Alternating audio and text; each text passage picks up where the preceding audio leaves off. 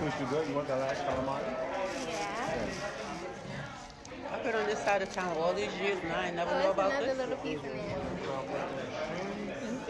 So let's talk about these natural Raccoon Fox Fur Slides. These are my absolute favorite, and we're just going to get right on into how to make them and what you need to make them.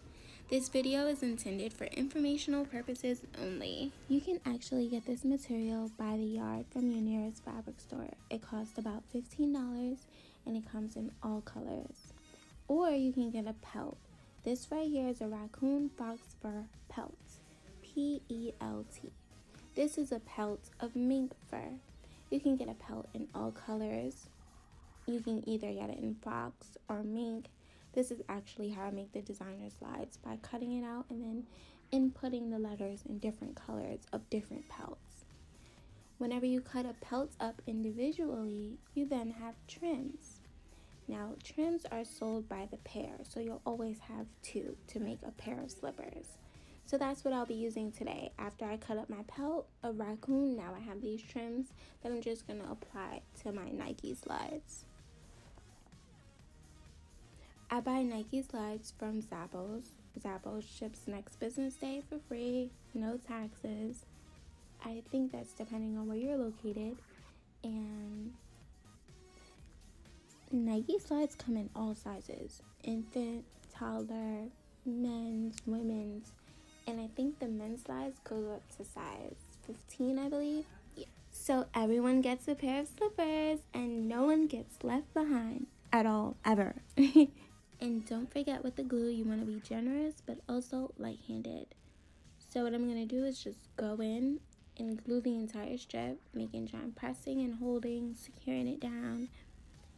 And the entire strip has to be glued down.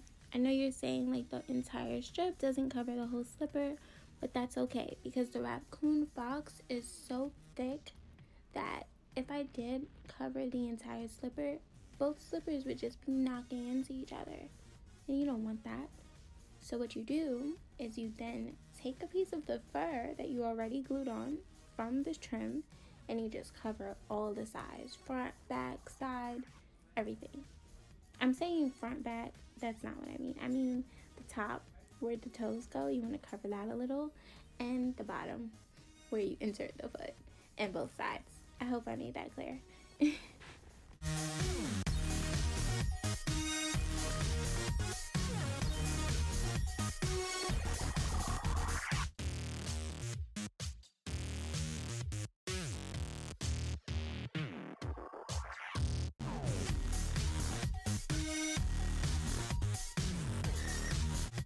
There we go. I just finger parted the fur and glued it down. That way I cover the side that wasn't covered, and I do it on the other side, and look, now both sides are covered.